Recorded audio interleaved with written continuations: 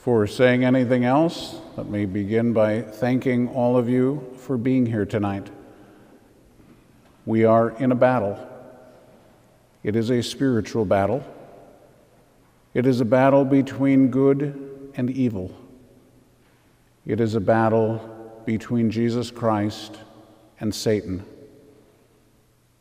We heard in the second reading that the world doesn't recognize us because it doesn't recognize the Son.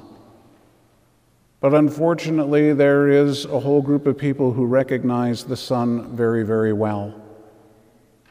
And they have rejected him, and they hate him. He is the one who told us, if they hate you, it's because they hated me first.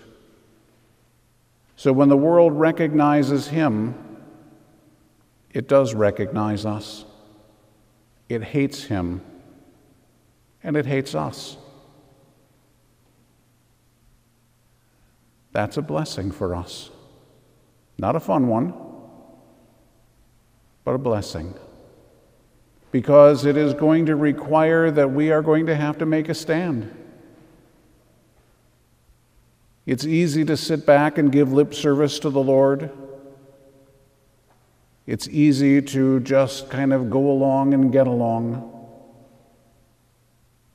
It's the American way to compromise and find a middle ground. But St. Paul is the one who asked the question most pointedly. What do Christ and Belial have in common? What do light and darkness have in common? Nothing. There is no in-between. There is no compromise. And the fact that you are here tonight precisely praying to be able to make reparation for the crimes that are happening this night against the Blessed Sacrament lays out very clearly the distinction. And that is why I am so grateful for your presence here tonight, to be able to love our Lord, to make reparation for those who this night will desecrate our blessed Lord in the Holy Eucharist in every sick, disgusting, and imaginable way that they can do it. Because they think that the fact that he is present in such a passive manner in the Blessed Sacrament means that somehow they are stronger than he is. Because they would reason that if Satan were somehow or another able to make himself in the form of a piece of bread, if someone tried to do any of these blasphemous things that they are going to do tonight, that Satan would rise up and crush them. And since Jesus doesn't do that, therefore they reason, you see, we're more powerful than he is. But you have to recognize that prior to their completely demented way of thinking, there is something that has to happen first. They believe in Jesus Christ. They believe in the Holy Mass. They believe in the consecration. They believe 100% without the smallest inkling of a doubt that bread and wine turn into the person of Jesus Christ. The very thing that we cannot get Catholics to believe, the Satanists do. They don't doubt it for a second. They hate him, they reject him, but they know who he is, and they know where he is. And tragically, this night, there is some unfortunate apostate priest who is going to say Mass for these unfortunate souls so that they can desecrate the Holy Eucharist. So your faith that this truly is Jesus and that you love him, that you do not reject his words when he told us that he is truly present in the Eucharist, that we must eat his flesh and drink his blood if we want life within us, that when he spoke, it came to be. Everything in creation, according to the psalmist, came to be because God spoke. Just as Jesus simply said to the man whose hand was shriveled, "Reach out your hand." He spoke and it was healed. The man who came to ask Jesus to come and heal his servant, Jesus spoke and the servant was healed. Jesus is the one who spoke and said, "This is my body. This is my blood." Those are the words of Almighty God. There is no doubt of what happens when those words are spoken. But because we cannot see, because we cannot feel, then we doubt. There is no doubt when we know who Jesus is. He is God. He spoke, and it came to be. But now, as we look at what is going on, as I alluded to, the sides are being drawn rather clearly. There is a whole group of unfortunate souls who this night in the Twin Cities will be getting together, and they will be having Mass, and they will be desecrating the Holy Eucharist. Thanks be to God that there is a whole group of faithful souls who have gathered together. We will have Mass, and we will adore our blessed Lord. And so as we see these sides being drawn, we must also then recognize what we heard in the first reading. When the angel is told, before you do anything, wait, we have to mark the foreheads of the servants of our God. If you go back to the book of the prophet Ezekiel, you're going to find something very, very similar to that. There was a mark that was put on the foreheads of those who were faithful to the Lord. And that mark had to be put on before the angels destroyed everything. There was no in between. You were either marked or you weren't. The mark, interestingly, the Hebrew word for mark is tau. When they translated the Hebrew into Greek, they decided, for whatever reason, the rabbis did, not to translate the word, but to transliterate it. In other words, instead of using the Greek word for mark, they just simply translated or transliterated it so it said tau. Well, there is a Greek letter that is called tau, and it looks like a T in English. In other words, it looks like a cross. Do not destroy anything until we put a cross on the foreheads of the servants of our God. Now, when you go back to look at what happened at the time of Ezekiel,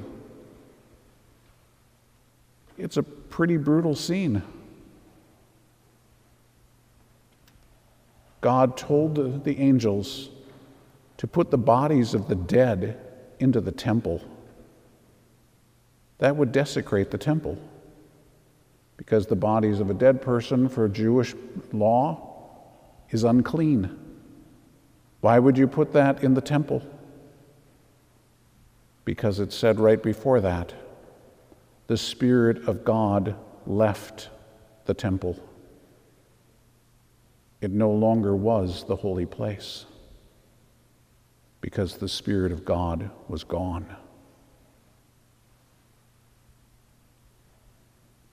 It was in this church back several years ago that Father Eckert brought that point up, when right in St. Peter's Basilica in the Vatican, they brought in a pagan idol, the Pachamama, and worshiped the satanic, blasted, pagan idol in the temple of the living God. The Spirit of God left the temple. Now it's just a matter of time before we see the same thing play out. It is right there in Ezekiel. It's what's going to happen at the end of the world, as we just heard. This, I believe, is the end of an era, and we're going to see something very similar happen.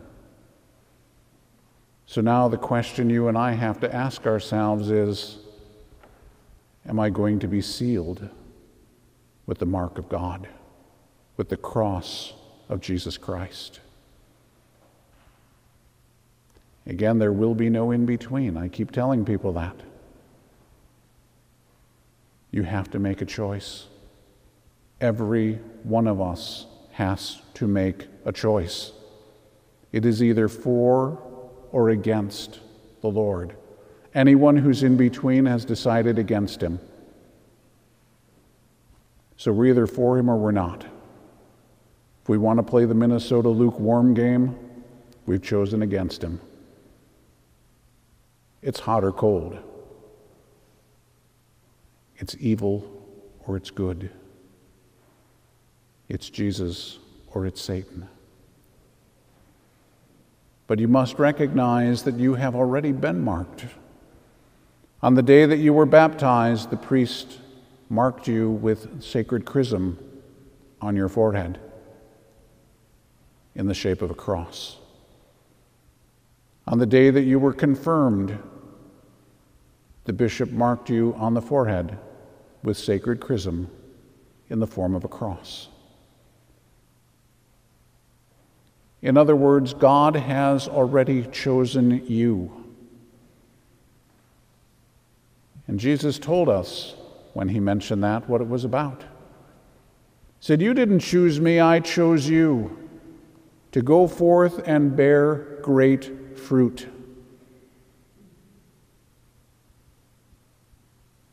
That means now that we have to choose him. He's already chosen us. But unless we choose him, there will be no mark on our forehead. So we have to make the choice. The fact that you're here tonight is a pretty good indication of the choice you're making. Once again, thanks be to God. But now we have to go forth with that. Because St. John told us that we are children of God.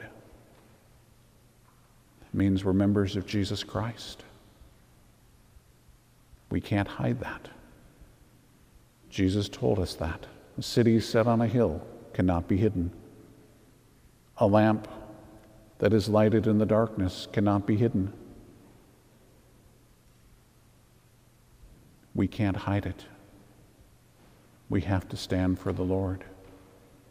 And if we're going to, we might be persecuted. But our Lord told us about that too. We heard it in the gospel. Blessed are you when you're persecuted. Blessed are you, he said, when they insult you and persecute you and utter every kind of evil against you falsely because of me. Do we truly love our Lord? Are we willing with our whole heart and soul to serve our Lord? That's the question each one of us has to ask. Lip service isn't going to get anyone anywhere. Again, it's a choice. And it is a choice between good and evil. And that's where the world is at right now. We are literally at the precipice. And it's not going to be long before we see everything break loose. So we need to choose carefully and wisely, but absolutely, because it's one or the other. And that choice needs to be made just as it was tonight, on our knees in front of the Lord. If we can honestly, truly say, I believe. I believe in Jesus Christ. I believe that he is God. I believe that he spoke and it came to be, and therefore bread and wine are changed into the very person of Jesus Christ, and he is truly present among us. He is the all-powerful God, and he is demonstrating his power by appearing to be weak, because he is there passively to receive our love.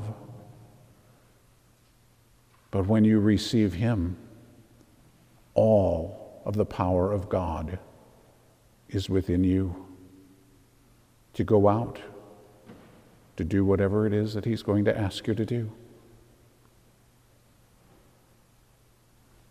It is a great time. It's not going to be a fun time, but it is absolutely the best time in the history of the world to be alive, if you want to be a saint. If you want to go to heaven, there is no time ever that has been better than this one. So we need to see it as a blessing. And when everything erupts, don't panic. And if they try to cause more division, which is what they're trying to do, because they want us to fight with one another. Jesus is the Prince of Peace. Don't take up arms and go out in the street. It's not going to help anything. Pray. That's what's going to solve everything. Trust. Again, the power of God is right there. We just need to trust. These unfortunate souls out there tonight, in all of their revelry, all of their blasphemy, they think that they have power over God. But they don't understand. When you read Scripture, the day of the Lord is upon us. The day of the Lord is a very technical term in Scripture. You might want to look it up. That means the day that God intervenes in creation to be able to do whatever it is he's going to do. That day is nearing very quickly. So no matter what happens, just stay faithful to Jesus, because you know who he is. And all we can do is say with St. Peter, Lord, to whom shall we go? You have the words of eternal life. There is nowhere else to go. Where are you going to turn? It is the Lord and only the Lord. And that's the question that every one of us and every person on the face of this earth is going to have to answer. Thanks be to God, we already know the answer. Now we just need to remain faithful to it. But that's where we're headed. And that's why it is such a blessing that you are here tonight, to be able to say yes to Jesus, to be able to make reparation for the crimes against our God. And the reparation is to love him and to serve him. So praise the Lord. What a gift. And thank you again for your love, for your faith, for coming to be with Jesus and to be able to receive his love and his power into yourself.